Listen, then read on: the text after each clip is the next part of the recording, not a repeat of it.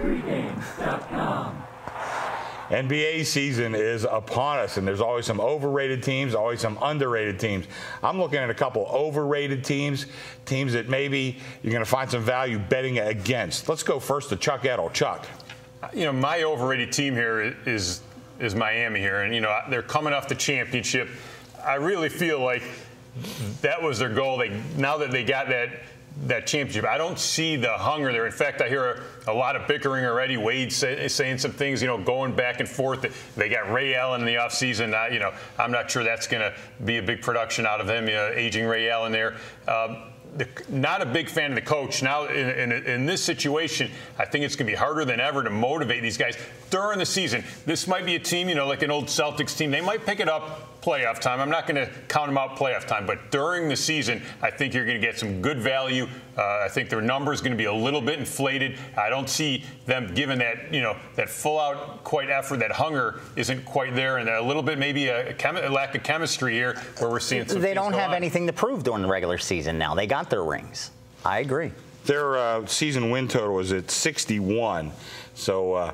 Boy, they only play 82 that's a lot games, of wins. Right? That's they a lot haven't of changed, wins, right? It's only 82 games. And still? I think you take $1.65 right around there, maybe $1.60 to win the NBA. So, you know, obviously some very high hopes for a team that does have talent and is the defending champion. But a lot of times you find value betting against those kind of teams. We know what they are. They can't be much better than what we think they are. Right. So. And I'm not going to fade in playoff time. I'm talking about regular season. Exactly. I think you're going to be some really good spots. You know, when they play the elite teams, maybe stay away. But, you know, you're going to get them laying a big number against the New Orleans or something. You know, there's going to be some good spots going against them. VR. I'm going to stay on that train of thought. And what I always say, simply put, the spread is the great equalizer in sports.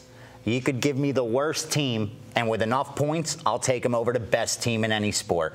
So with the spread being the great equalizer, I'm going to have to go with the LA Lakers as being overvalued. I mean, they are the talk of the NBA. Look what they did. They picked up Steve Nash. That wasn't enough. They picked up Dwight Howard, who is the highest, you know, free agent there was. They talked about him the entire last season, whether he's going to stay in Orlando, go, and all of a sudden he's in L.A., of all places, in L.A. And you look at that team, you got Kobe, you got Gasol, you got Jameson, you got Meeks, you got World Peace, you got Duhan. This team looks like an all-star team, and yet when a team's overvalued, you're not going to make any money betting them. Maybe you could make some money betting them on a future to win the NBA championship. If you want to just lay it like that and hold the ticket for that small of a return, I'm just saying, or season win totals, but usually you're not going to get value there either. But I don't think you're going to get value game by game. I'm not high on Mike Brown as a coach. I wasn't high on him at Cleveland. He had talent there with LeBron, who more or less coached the team, and we've seen that in LA. He's not a coach that wins games, you know. And at the end of the day, chemistry, there's nothing bigger in the NBA. It's a fast game. I mean, it's a game of speed, and you need to develop chemistry, and I don't care how many all-stars you have, until they develop chemistry, they may not win as many games as you think they will. And like with the spread being the great equalizer, look to fade the Lakers early on in the season, bet against them more than you bet on them, and you'll come out ahead. Their season win total, by the way, is 57.5. You could take anywhere from about $1.80 to $2 for them to win the NBA. Not much value there. And we've got a long way to go. You have to hope no injuries, no aging stars. I mean, between Nash and Kobe, both on the wrong side of 35. Is Kobe 35? Yeah, Right around something. And that's, you know, Kobe's kind of been putting the whole team on his back. You know, all of a sudden these new guys. I think you hit it on the head with the chemistry. I think fading them the first half of the year, you know, could be a good spot here. I think until they get adjusted and you know, follow the games, watch them. We'll know when it looks like they're kicking in gear, but I think it's going to be a while before they get things going. I'm going in a little bit further down the ladder, but a team that was pretty good last year. I'm going with the Indiana Pacers. Their season win total is 51. Now, if you look at that team, they did nothing in the offseason to improve themselves. I think they were an overachieving team last year, which, hey, I give them credit for that. I think that's great. But you look down their lineup, they got, Granger, they got Hill, they got Hibbert, they got West. I mean, some nice players. You got Hansborough coming off the bench. But as I said, they did nothing to improve themselves. They were 4-1 in overtime games last year. They played hard is what it was, I think. They played hard. And then they had a couple of streaks. They were very streaky.